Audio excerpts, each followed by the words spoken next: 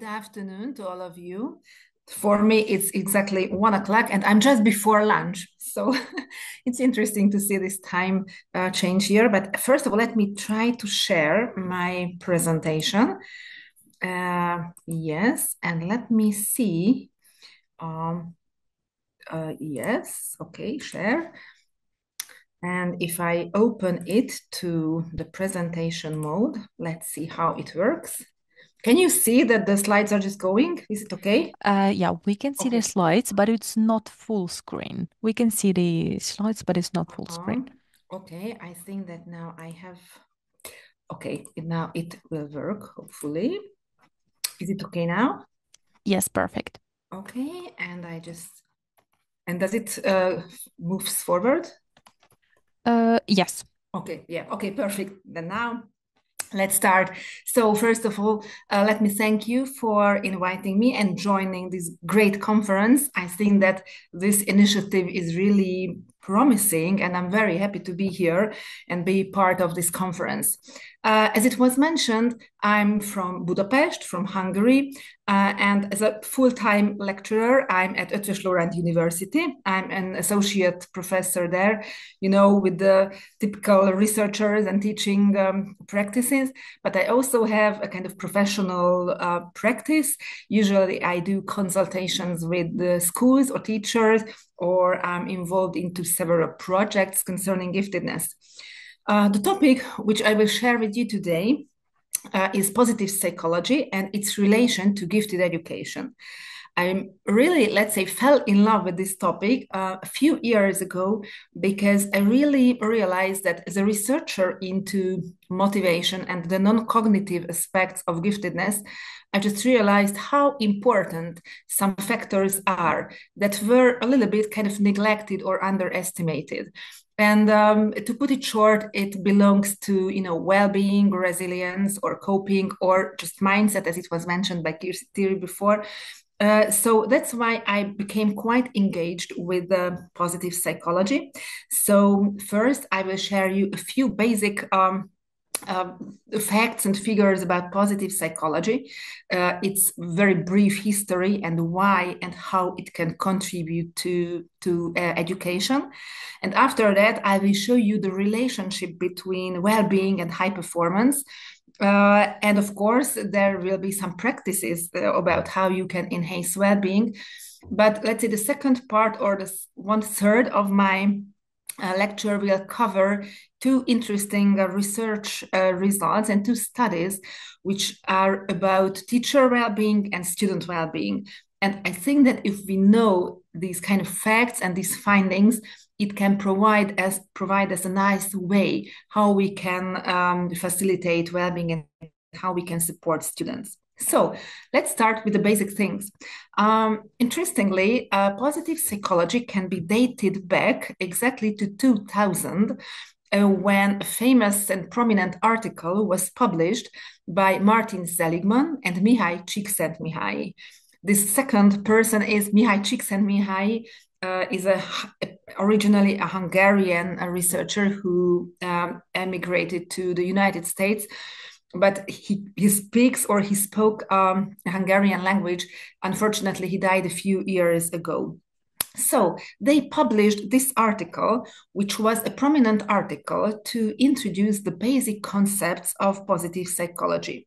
And within this, they just emphasized, which was also published in this so-called positive manifesto, that positive psychology is the scientific study of optimal human functioning that aims to discover and promote the factors that allow individuals and communities to thrive.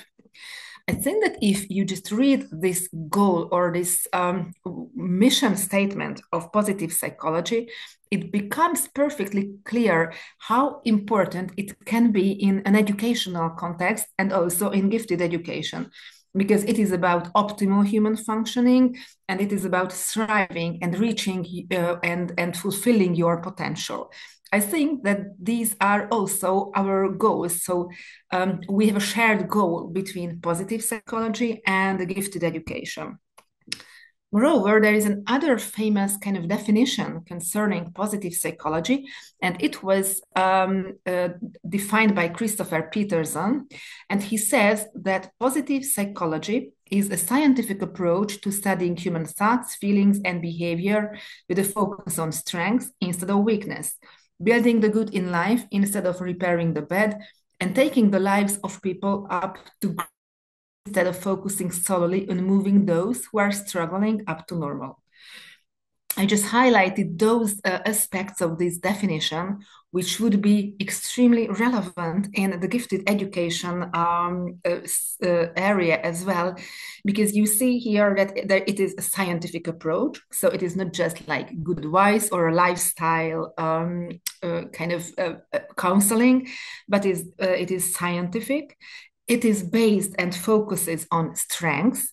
And again, in gifted education, I think that we always focus on what is really good in someone and what are the high abilities or the high potentials in someone. And also, the third thing is that it aims to take the lives of people up to great. Again, it is closely related to high performance or great performance. So just to put it short, I think that there is a shared goal between positive psychology and education and gifted education. That's why it can be a really relevant approach to use in this field. And let me show you, it is one of my favorite kind of metaphor concerning positive psychology, and it is the so-called sailboat metaphor. Maybe you read some famous literature or poems which compares life or people's life to a ship or a boat. And this metaphor is something like that. Just imagine that your life or people's life is a sailboat. And if there is a leak on this sailboat, let's call it weaknesses, problems, or maybe traumas, this boat may sink. So you have to prevent and to repair this leak. So that's, let's say, the goal of traditional psychology, to do something with weaknesses, with problems, with deficits. But on the other hand, if you repair the weaknesses, this sailboat is just still stands. I mean, it doesn't go anywhere. That's why you have to use the sails to get the wind, and it will move you forward to reach your goals. And within positive psychology, now I will focus on these strengths part. And of course, we admit that psychology has a lot to do with weaknesses. But on the other hand, we have to see that strengths and the sails of this sailboat are really important to help you to move forward and to reach your goal. This picture is just a very kind of simple vision of the sailboat metaphor. There is a more complicated one, and I don't really have time to elaborate this metaphor, but I have to tell you that it is on the internet, so you can just find it. And I think that this metaphor is very complex, and you see that you can just identify goals or wishes or other people or peers. So this metaphor is really a nice and complex one and shows you the relevant aspects or relevant elements of positive psychology that can be related to education. Concerning the background literature, let me show you the famous classical ones. I'm sure that most of you have heard about Abraham Maslow, of course, or Carl Rogers. They are really famous and acknowledged humanistic psychologists from the 1950s and 60s. And you may be also familiar with Viktor Frankl's works, this is maybe one of the most famous one, The Man's Search for Meaning. And I just wanted to bring these books here because they are, let's say, the forerunners of positive psychology. Because you may remember that within Maslow's theory, this self-actualization is on the top priorities within the pyramid of hierarchies. It's on the top. And when we speak about this self-actualization, it is something, or it can be somehow be a parallel concept to fulfilling your potential.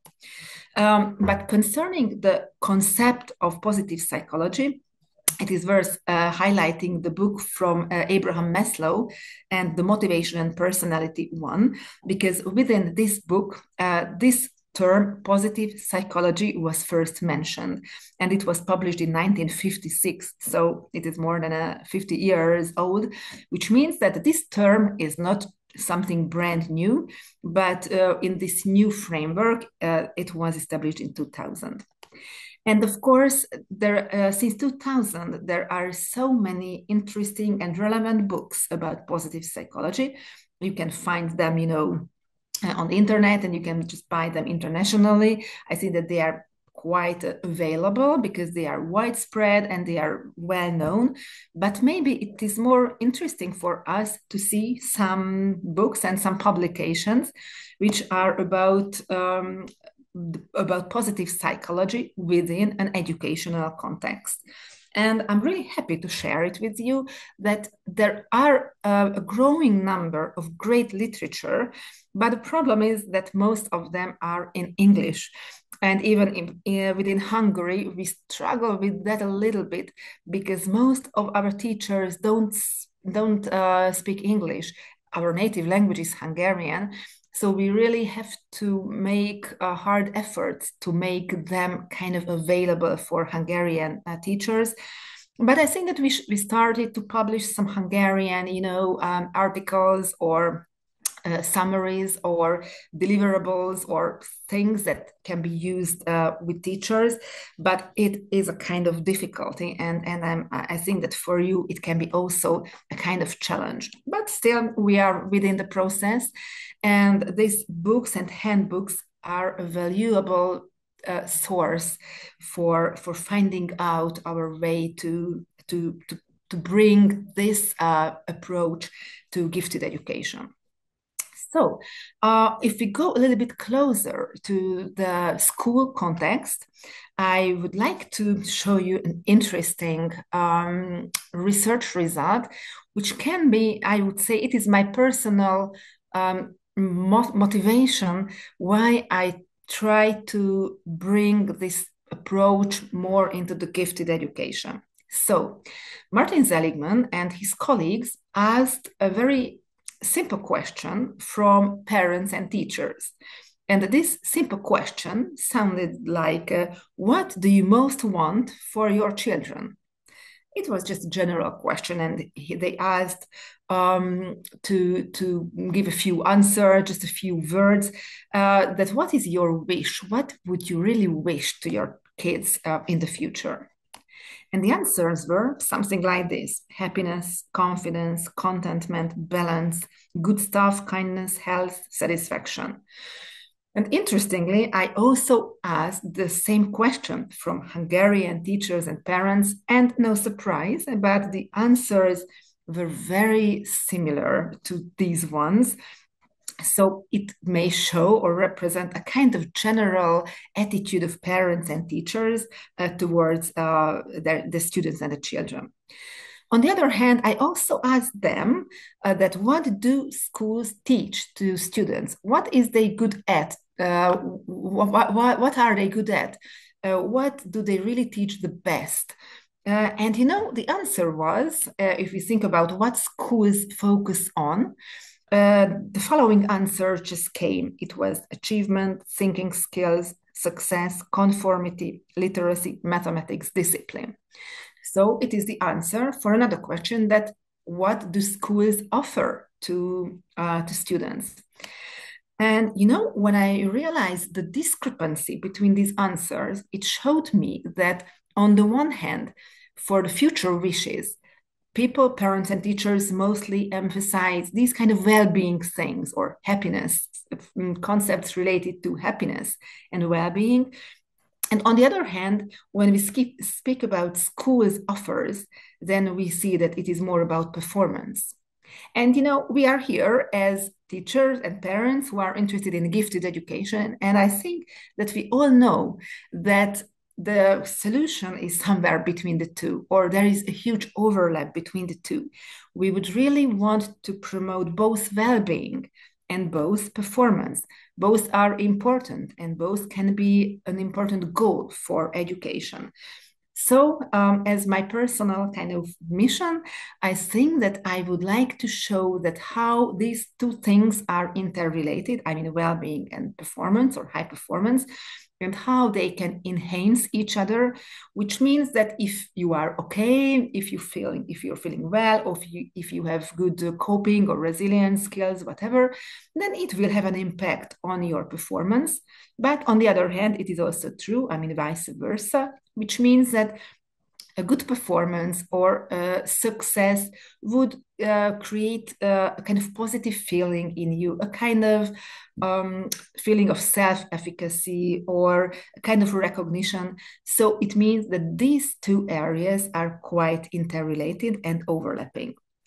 But as the focus today is on well-being and on the positive psychological aspects of gifted education, I will more focus on the well-being aspects. And let's see why. I would like to show you some key data on well-being. And I think that the data are really kind of surprising, or maybe we know that things are not getting, I mean, things are getting worse concerning mental health. And, you know, after COVID, all the numbers, I mean, the scores concerning mental health were kind of worsening. So let me just highlight a few numbers, a few main findings. Like 9 million adolescents in Europe are dealing with mental health challenges, for example, data from 2022. Or concerning teacher stress, we see that there is a huge stress on teachers, resulting from marking, classroom management, heavy teaching load, or addressing parental concerns. Or for example, just to highlight a few numbers, you see them here, that like 13% of adolescents in EU countries feel lonely while at school. I think that it is also something that is worth mentioning.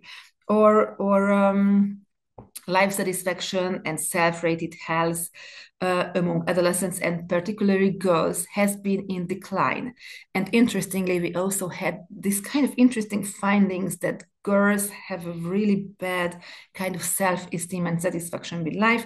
And of course, what we all know, but now we have numbers and data on that the COVID pandemic has just worsened these kind of scores, and there is a growing number of students with anxiety, depression, and stress. So on the one hand, I just want to say that well-being topic is a general issue in an educational setting recently.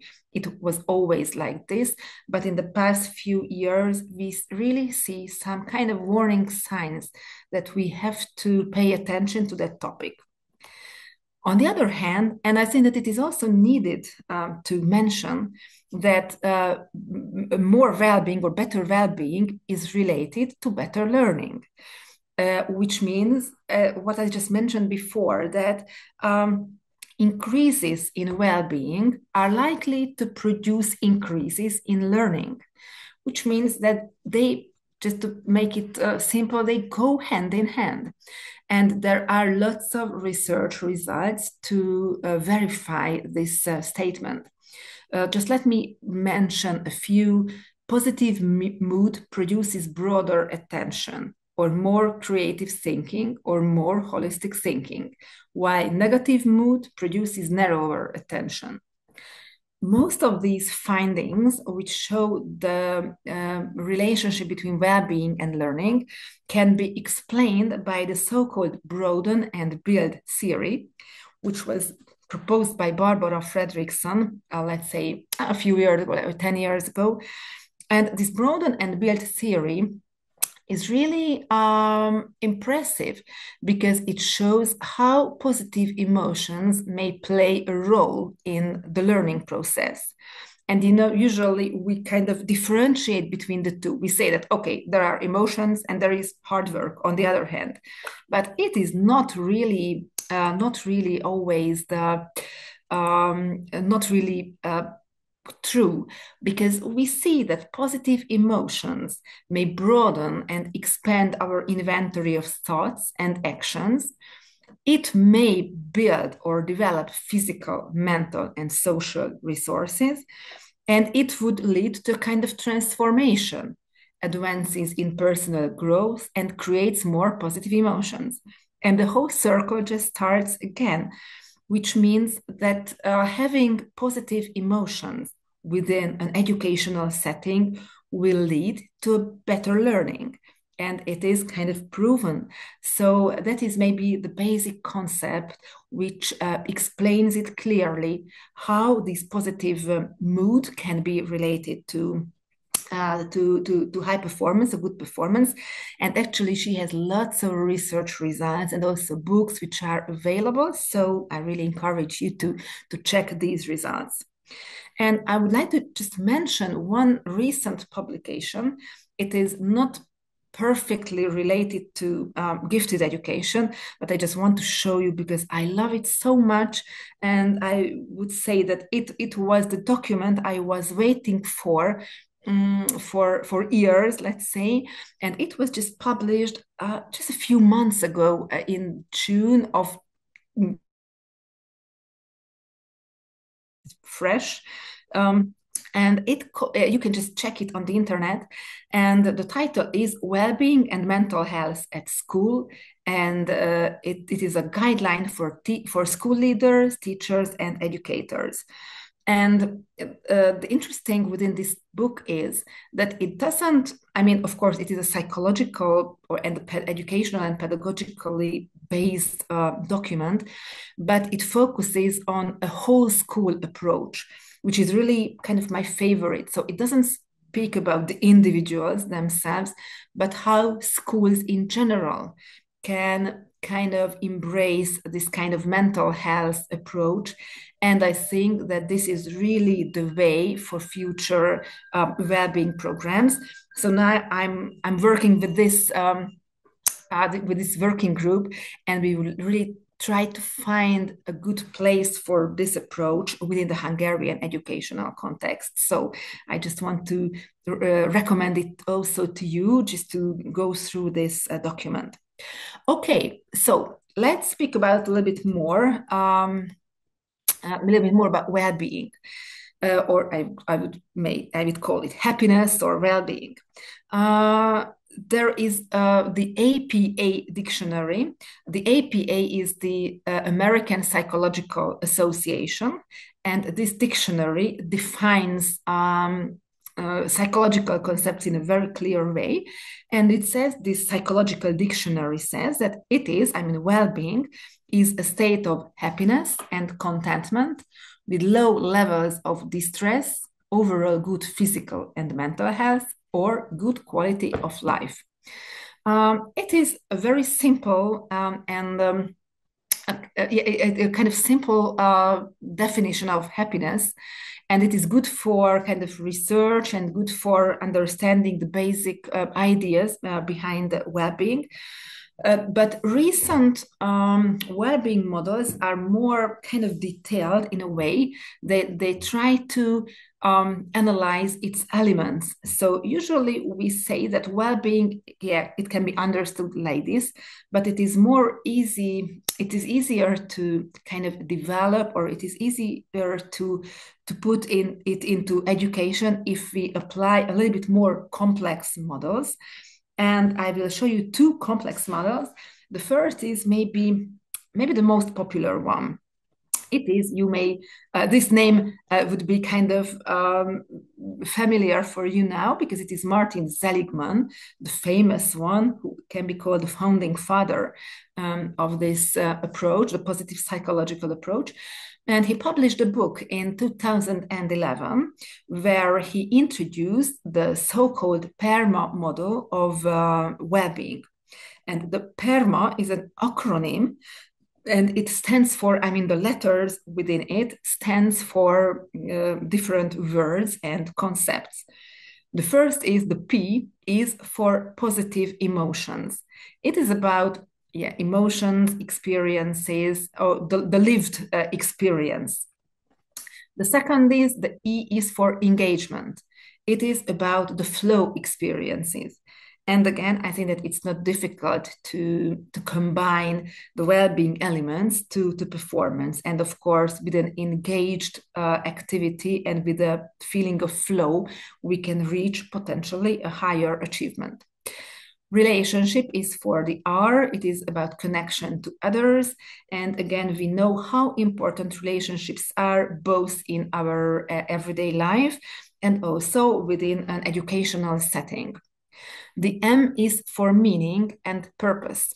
And let me admit that maybe it is my personal favorite because, on the one hand, research has shown that meaning is maybe the most important factor that contributes to overall satisfaction with life.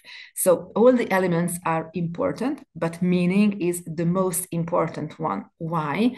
Because it gives a kind of framework for all your activities. And sometimes you may say, and you can also recall your own experiences, that even through hard times, we can just keep on if we know that there is a good purpose within that activity, or if there is a meaning, there is a goal which we want to achieve, then we can be really perseverant. And that's why meaning is so important, because it helps us through the difficult times. So that's why I really like it, because it is very close to one of my research topics, which is resilience. So meaning is somehow central within this model too. And the letter A is for achievement, about accomplishment and success.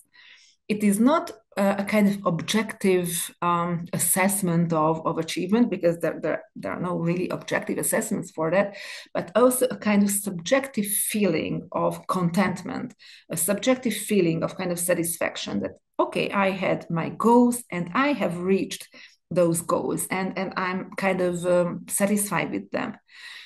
So this model by Martin Seligman gives us a really good guideline about how we can promote well-being within our students or within our children. And you see, and I think that it is a nice proof that performance has a strong contribution to well-being. I think that engagement, flow, and achievement are kind of direct and explicit contributions or connections between the two. But as I mentioned, meaning or goals or even positive emotions can be easily related to high performance. This model, the so-called PERMA model, was applied many times in an educational setting. So if you would like to kind of establish a well-being approach within your school, a kind of mental health consciousness, then this model can be a really good starter. And just for an example, I would like to show you one model that was based on this PERMA idea. And these are those elements that can be real kind of fields of intervention within educational setting. So you see that, for example, for positive emotions, we can include mindset and resilience or emotional regulation. Or I don't want to just read all of them aloud, but for example, for meaning, you can see here the importance of spirituality or purpose and passion, or post-traumatic growth. Or concerning achievement, for example, you can see the grit, perseverance, or intrinsic motivation, hope, and change theory. So there is a large number of really good psychological constructs, psychological concepts, which can be, I wouldn't say very easily, but still relatively easily applied within an educational context, because this knowledge, what we already have, but we have to kind of change our own mindset. And if we see that, okay, our focus is on well-being, then these are nice ways to start with. And let me mention just one element of this model, what you see here, because it is not 5 elements, but it is a 6-element model. And there is this vitality part. And in the original well-being model, in the original PERMA model, it is not included. So it was added later. And interestingly, it was added later through the practical aspects and through the application of this PERMA model, because it turned out, which is kind of straightforward, but still it was important to make it more conscious that physical well-being is also part of the holistic well-being. And let me just tell you that in Hungary, at least, the sleep and nutrition part is a really huge challenge within the adolescents. And we know that the screen time and everything, I mean, there are so many other challenges which can be related to, for example, the lack of enough sleep, but it is a huge problem in Hungary. So it is a kind of example about how you can implement a kind of well-being program or a mental health focused program within your school. And I think that you can again just see the relevance of well-being and the high performance, or the overlapping between the two. But I would like to show you another good starting point. And maybe it is even better. It is the so-called search model from Leah Waters and her colleague. And it is the search model. It stands for, again, an acronym, because you see here that it is the S, A, E, and the other starting letters are for the 6 main elements of this model. And this model is based on a very thorough and huge meta-analysis, which analyzed the impact and the effectiveness of several positive psychological interventions.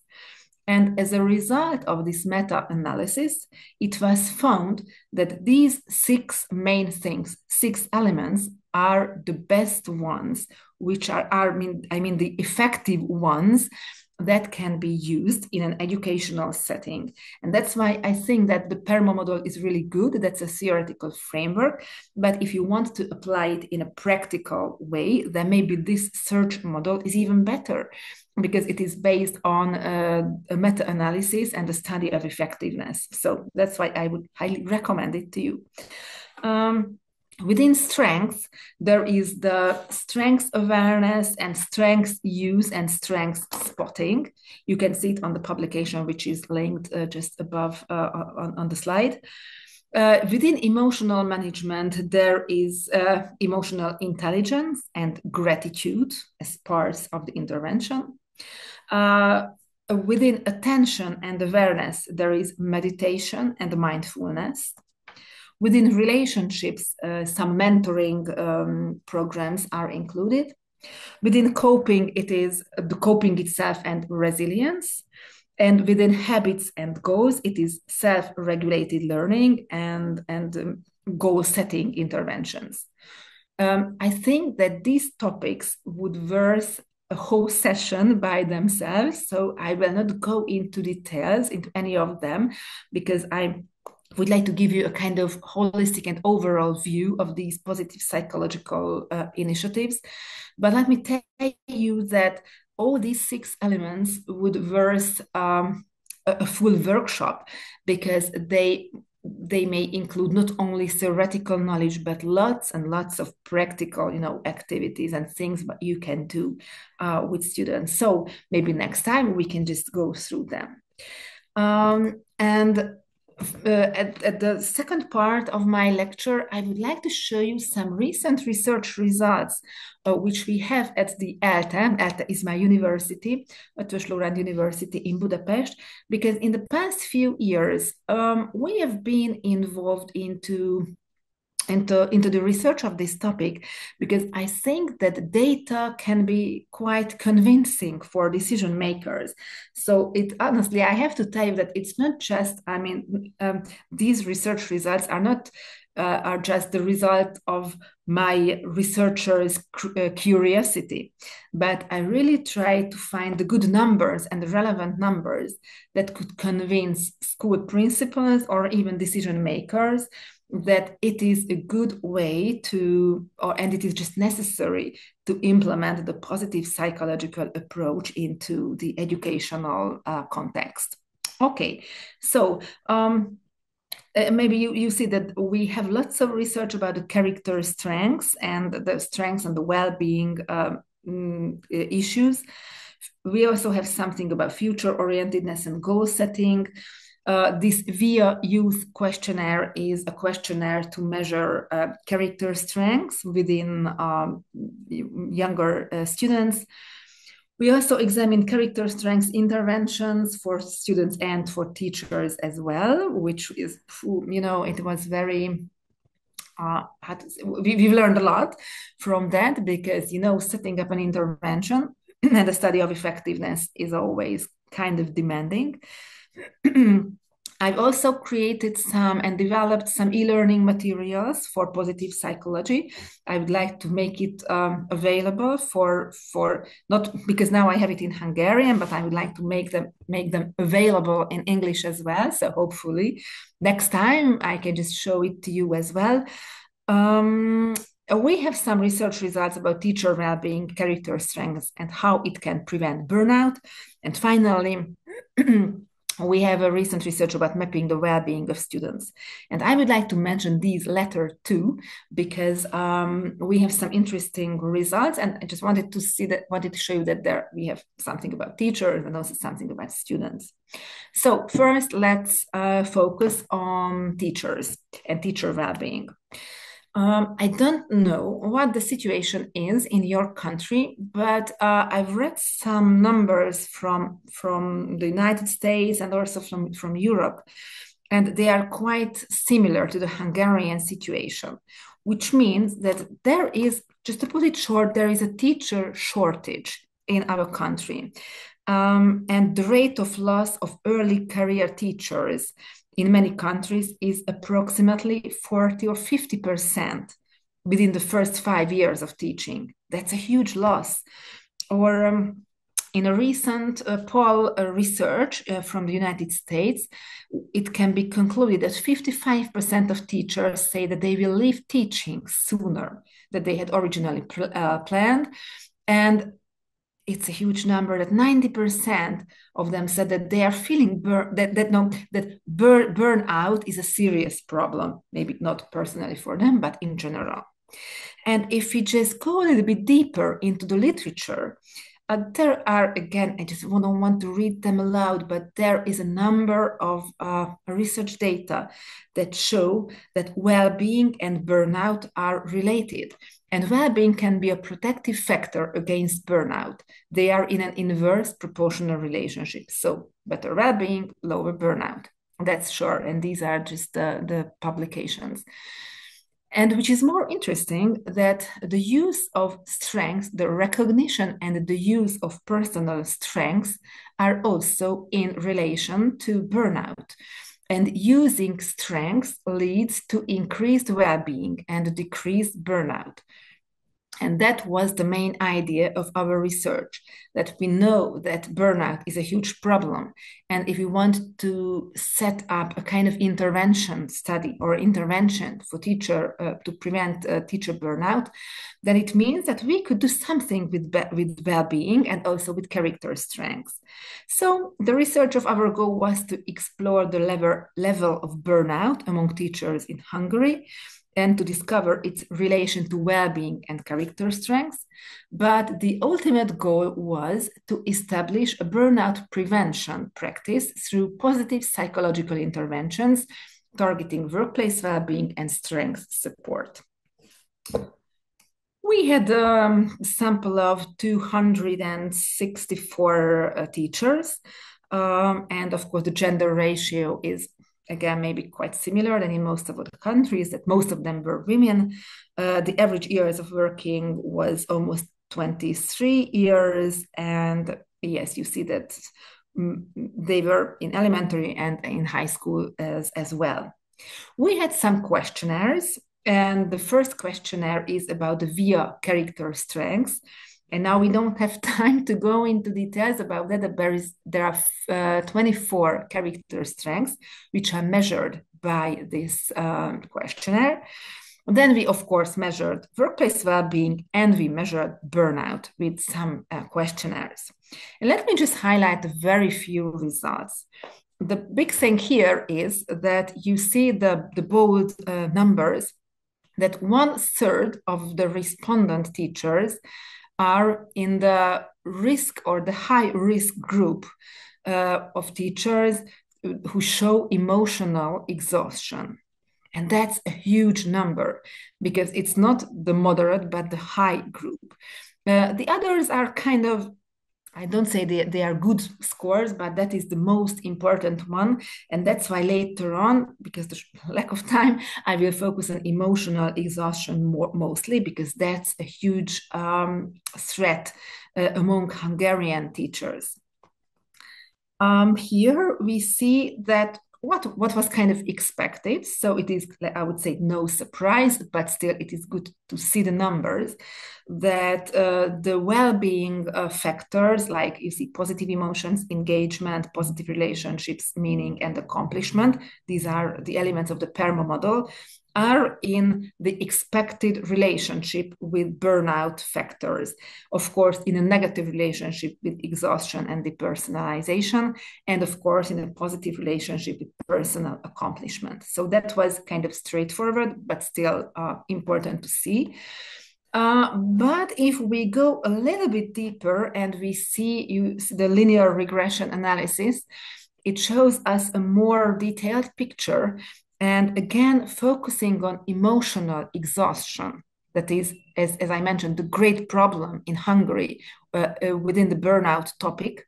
We see that positive emotions, engagement, and meaning are the ones that contribute to the highest to this emotional exhaustion. So what does it mean? That oh yes, it is also a negative. Between meaning and emotional exhaustion, of course, it's also a negative correlation. And what we see is that these three things, like positive emotions, engagement, and meaning, are good intervention points to prevent emotional exhaustion. So that's one thing.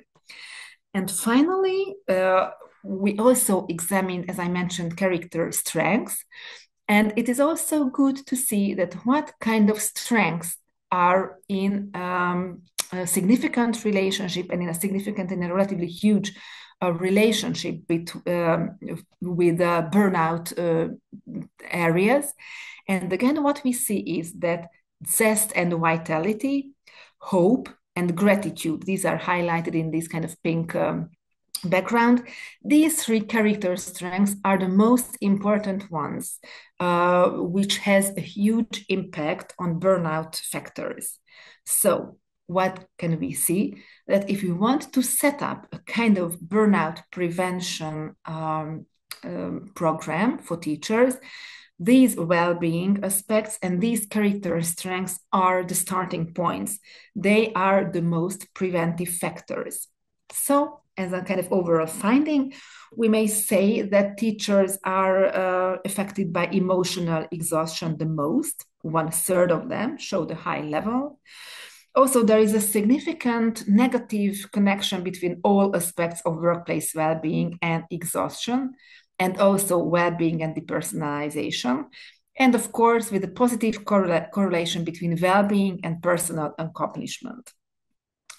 And also, emotional exhaustion is mostly influenced by the well-being factors of positive emotions and engagement, vitality, and hope.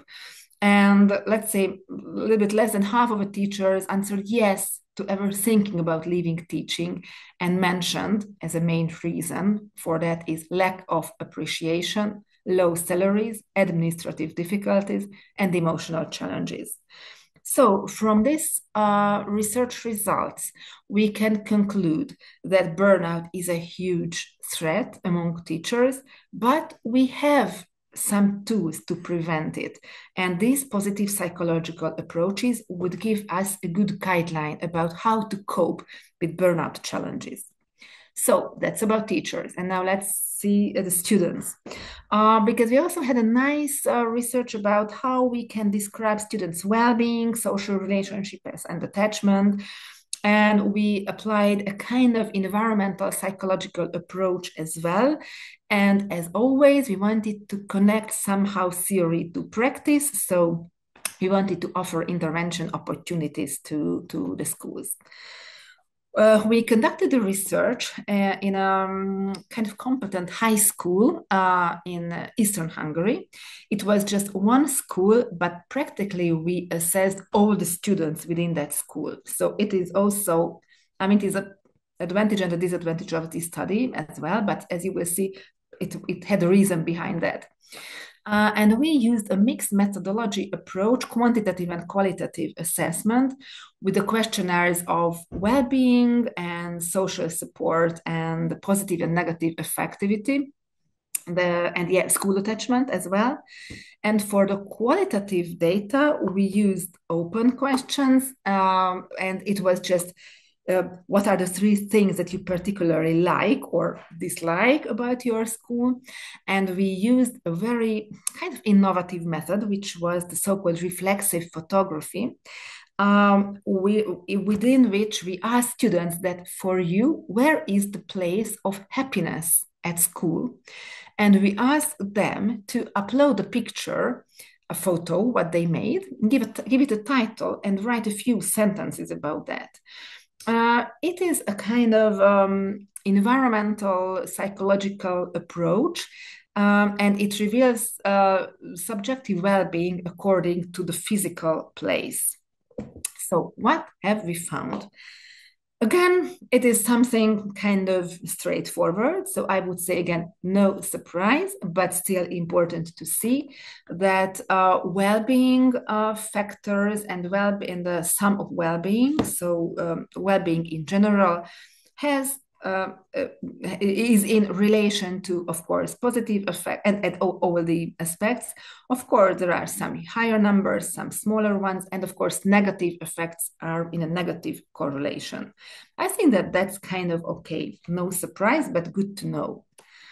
The other thing is, which was even more interesting for us, that these are high school students between the age of like 14 and 18 or 19. And we saw that there is a huge drop or a huge decrease after the 9th grade. I don't know exactly why, and we really wanted to find, because it doesn't really have a kind of developmental explanation, but we usually see, and that's just a general tendency, that the students in the 9th grade has a relatively good level of well-being, and there is a huge drop at the 10th grade, then it gets a little bit better. So we don't know exactly why, but still it gives us a kind of sign that we have to pay attention to those students. We have some explanations in mind. I just don't want to, I don't have time for that. We have some explanations for that, but still it is something that the school should focus on. So that's why when we try to give them kind of ideas for intervention, it is there that you should pay attention to the 10th grades. And maybe that's my favorite graph or my favorite figure, let's say, because it shows how positive and negative emotions are related to well-being and how does it impact school performance. And these numbers can be really convincing for principals, because usually if they come and see me and ask for consultation, usually their goal is to increase school performance. And if I say that, okay, we can speak about that, but let's see on the other hand the well-being aspects, then these numbers are really, kind of convincing to show them that if you want to increase high performance, then you should focus on well-being as well. And just a final and interesting example is about the reflexive photography. And I just show you it because, it is an applied research. So what I show you here is not something that you can apply in your context within the same setting, but still, I would like to show you that we have this database like this. We asked this question that for you, where is the place of happiness at school? And you see here the photos, and you see here one short sentence that describes the photo, and then we see that it is a boy or a girl, and whether he or she is in which grade. I mean, here you see that she's in the 10th grade. And again, this is as well a nice example of this database. And we see nice picture about their places of well-being, and if they describe and go into details at why they feel happy in these places, then we can get a very clear picture about what is important to them and why and how we can enhance student well-being. So I would say it was fun to go through these pictures, because it gives us a very good uh, picture about their personal well-being. And we saw that satisfying psychological needs, interpersonal relationships, physical activities, recreation, teaching quality, and environmental characteristics were really important here. And now I just skip this because of the lack of time, but I would tell you that from this research, we could just find that adolescents' well-being is largely related to their interpersonal relationships, social support, school attachment, and experience emotions. And the places associated with happiness can be located within the school building. So, finally, and as a summary to the whole lecture, I would like to tell that positive psychology has its place definitely in gifted education. I think that you now realize that how well-being and high performance are related to each other and how they can enhance each other. So achievement and well-being may go hand in hand, and they should go hand in hand. And I would just want to refer to the original Seligman study, when he asked, teachers and parents to do different questions. And I think that now, as a result of positive psychological approach, we can just say that they can appear together within the educational setting. I also would like to say that well-being requires a kind of holistic approach if you want to establish or apply it within a school setting. And we may use the PERMA model or the search model as well, but also I would like to again refer back to the document which was published recently, this whole school approach, because it is really a kind of mental health mindset, to put it so. And that's what we should apply. And finally, I showed you some research results, and it was just a kind of example about assessment opportunities. But also, I would like to highlight that if you have data, then you can just point the fields of intervention, because it's not easy to always know what you can do, because there are so many opportunities. But if you have the numbers, then you know what are the positive or the advantages and the disadvantages of that given school. And as my last motto, I would like to show it to you. And I refer back to the sailboat metaphor, which was there in the lecture as well. And Louisa May Alcott said that I'm not afraid of storms, for I'm learning how to sail my ship. So that is my final kind of motto and final message to you. And I would like to thank you for your cooperation and for your presence.